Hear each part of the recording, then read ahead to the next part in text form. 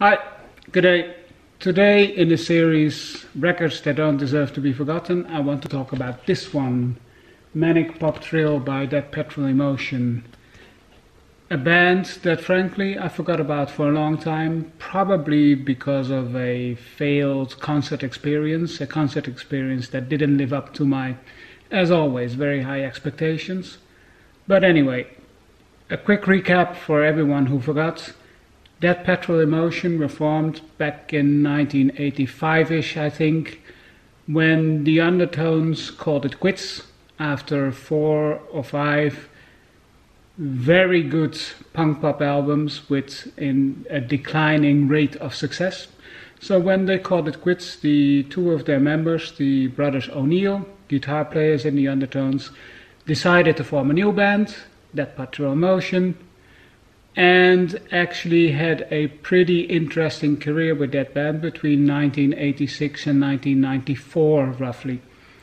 This album, Manic Pop Thrill, is their debut album. It's from 1986. I think it's their best album overall. It's pretty consistent in terms of quality.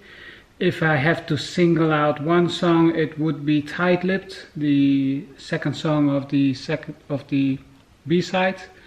But overall, what distinguishes That Petrol Emotion from the Undertones is a far more of a indie guitar orientation than the Undertones ever had. The Undertones ultimately were always a bit on the punk poppy side, and That Petrol Emotion is just heavier, more guitar oriented, also more political than the Undertones ever were.